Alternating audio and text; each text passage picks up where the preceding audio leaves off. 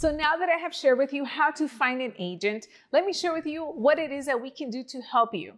You'd be surprised how many first-time buyers tell me that they think that they need to be the ones looking up all the homes and all of the information, when in reality, that is our job. So what are some of the things that we can help you with?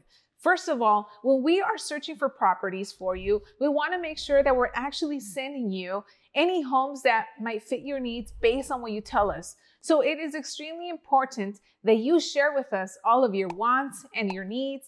Anything that would be a deal breaker, please tell us. It's not that you're being too picky, but we want to make sure that we're not wasting each other's time, or we're not sending you any homes that you're not even going to consider. I hear it all the time when I'm talking to first-time buyers that have worked with other agents. They tell me, you know what, I had to switch agents because the one I was originally working with kept on sending me homes that I didn't like, and they were in the areas that I told them I didn't even want to consider.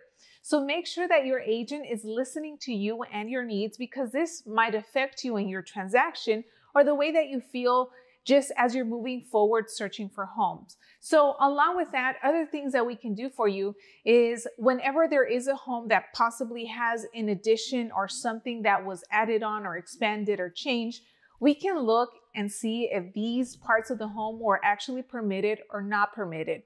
When something is permitted, there's no problem. We're good to go. But if there is something in the home that was done that did not have permits, this could possibly affect your loan and getting approved. And not just that, but even affect the value of the home.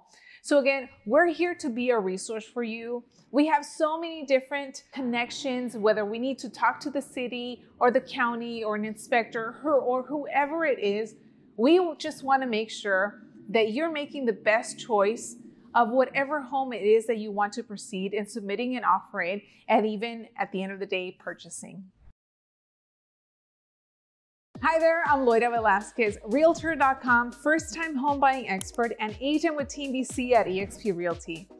Is working with an agent really necessary?